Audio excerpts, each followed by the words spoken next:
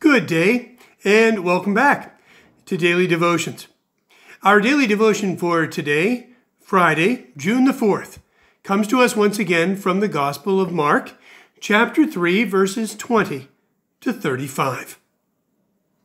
And the crowd came together again, so that they could not even eat. When his family heard it, they went out to restrain him, for people were saying, "He has gone out of his mind." And the scribes came down from Jerusalem, said, "He has Beelzebul, and by the ruler of the demons, he casts out demons." And he called them to him and spoke to them in parables. How can Satan cast out Satan? If a kingdom is divided against itself, that kingdom cannot stand. And if a house is divided against itself, that house will not be able to stand. And if Satan has risen up against himself and is divided, he cannot stand. But his end has come. But no one can enter a strong man's house and plunder his property without first tying up the strong man. Then, indeed, the house can be plundered. Truly, I tell you, people will be forgiven for their sins and whatever blasphemies they utter. But whoever blasphemes against the Holy Spirit can never have forgiveness, but is guilty of an eternal sin.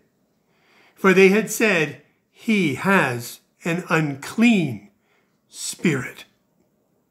Then his mother and his brothers came, and standing outside, they sent to him and called him.